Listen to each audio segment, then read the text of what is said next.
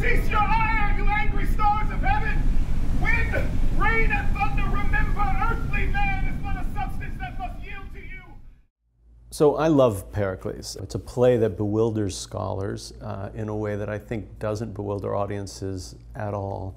I think audiences love the play too. I think there's something there's something so true about it, and it's interesting to think about Pericles relative to the late Romance plays, and particularly Winter's Tale. You know, Pericles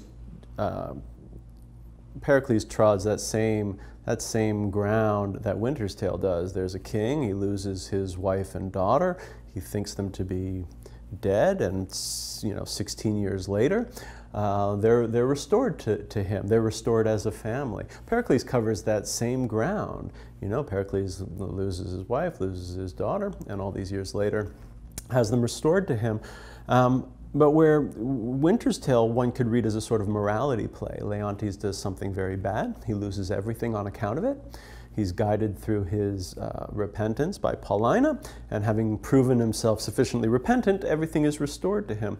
Pericles is very different, and to my mind, a much more mature play and a more sophisticated play in that I don't think Pericles does anything wrong to lose everything, and he doesn't do anything particularly right to get it all back. There's something very true about that. It feels true to our lives, and I think that's why audiences love this play. I think it feels real to them. You know, if you live long enough, there's unimaginable beauty that's going to show up in all of our lives, and there is unspeakable tragedy that's going to show up in all of our lives, because that's what it is to live a life. And I think that's a lot of what is being charted and explored in Pericles. It's a very human play, and where Winter's Tale, as I read it, is a morality play. It's a religious play of a kind, and I think Pericles is not a religious play, but I think it's a deeply spiritual one. With pirates. So there's so much that's fun in it as well. But I think at bottom a deeply serious play and a serious examination of what it is to live a life. So it makes great sense to me that it's one of Shakespeare's late plays, and a playwright writing at the height of his gifts. So I have a great collaborator named Jack Herrick, who's part of the legendary band, the Red Clay Ramblers. Jack composed the production. The first time I worked with Jack was actually on a production of Pericles at Playmakers Repertory Company, which is the theater that I lead. And Jack composed the music and played the music for the show, and will do so again for us here at OSF. You know, the very first lines of the play Pericles is Gower, who is our narrator, and the first lines of the play is to sing a song that old was sung. And we thought, well, what if we take that at its word and allow the play to live a little bit in a sort of troubadour tradition, a musical storytelling tradition, where Gower is our singer-songwriter, he's our narrator, he's taking us on our journey through the play, and using music in that way. So Jack pulls from the folk tradition in the music for this play, a bit from the Celtic tradition in service to this play, in a way that I think helps the play really meaningfully.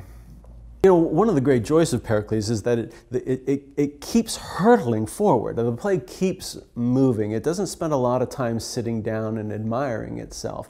And one of the great advantages of having a narrator, it's the only play that uses a chorus or narrator other than Henry V in Shakespeare's plays. And the chorus functions, Gower functions as our chorus in Pericles, much like the chorus does in Henry V, in that Gower comes out, tells us what we need to know so that he can just keep dropping the needle on the good parts. So like Pericles, there's not a lot of, we don't spend a ton of time in these long expository scenes. Like the thing just goes from important moment to important moment to important moment. And he is set on his journey by a series of events. He is taken by, there are two shipwrecks in the play. He finds himself in various lands. It's you know, whatever else the play is, it's this wonderful adventure story, an adventure yarn, which is part of the great fun of the play. And I think part of the delight for audiences is this headlong forward momentum of the piece. The entire play, so the play goes to so many different locales. You know, there's Tyre and Pentapolis and Tarsus and Antioch, and the play moves all the way, and all of these cities that are all different from one another. But what all these cities have in common that Pericles visits, they're all by the sea. They're all by the ocean. This play has the sea in its ears continually. So in terms of the costume world of the play, I think we understand that all of these lands that are visited are all seaside. They're by the ocean. So I think there's a lot that is the sun, salt blasted, sand blasted, and doing that in the and putting that play in the Thomas Theatre, you know, where you have, and doing it in a thrust configuration is such an advantage for this play.